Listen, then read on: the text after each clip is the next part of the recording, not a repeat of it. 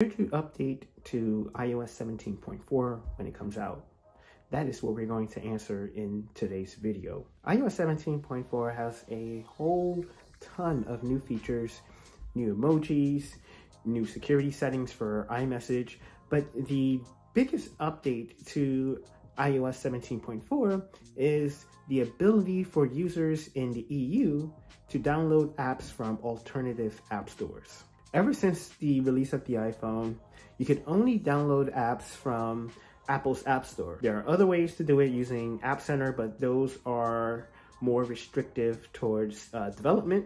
But for the average user, they were only able to use the standard App Store app in order to download apps. As a result of iOS 17.4, these users in the EU will have the ability to download apps from other sources. And you can bet that Apple is not taking this lightly. Throughout iOS 17.4, you will see references stating that the App Store is the most secure way to download apps and other language like it. It's even gotten to a point where Apple is telling its support reps not to mention the ability to download alternative apps from alternative stores. Apple is doing several checks to ensure that only users in the EU will be able to download apps from alternative app stores.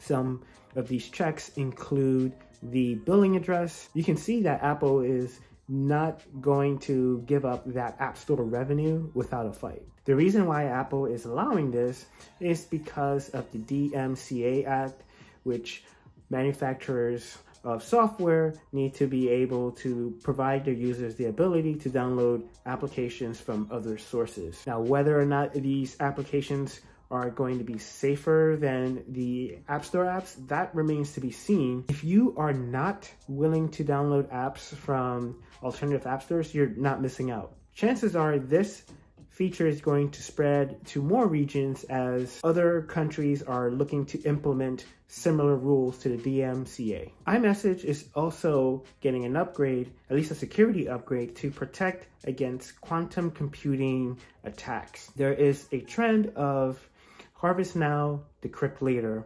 and that is where an individual will grab data, and then once quantum computers become widely available, then they will use those quantum computers in order to decrypt the information. iMessage is going to allow users to protect against these type of attacks, similar to the Signal messaging app. The podcast app also gets enhancements with 17.4. This includes the ability to see the transcript of the podcast episode, and while you're listening to the podcast, the app would actually highlight the words that the speaker is saying.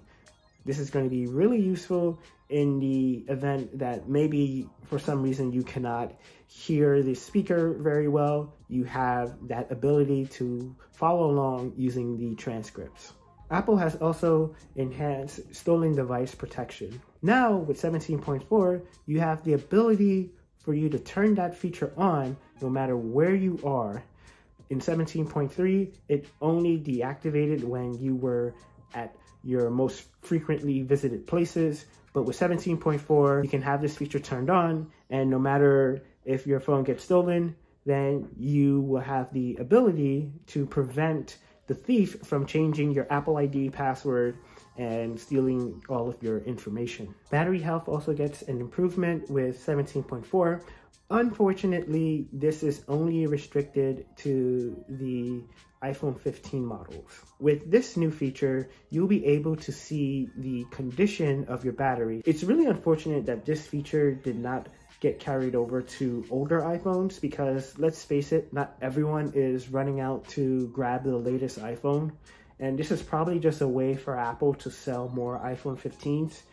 But really, they should allow the older iPhones to have this feature, which makes a lot of sense, especially for users of older devices who may not know the battery health of their iPhone. There's also bug fixes, but that is pretty much standard across all of these updates. When I use 17.4 on my iPad, my iPhone 15 and 13, I was able to successfully launch all of my apps. My workflows were not disturbed, And I believe that this feature is worth upgrading to unless you want to wait for perhaps 17.4.1, but there is going to be no harm in you updating to 17.4 once it's released. If you found this video helpful, please like, subscribe, and leave a comment. And until next time, I will see you in the next video. Take care.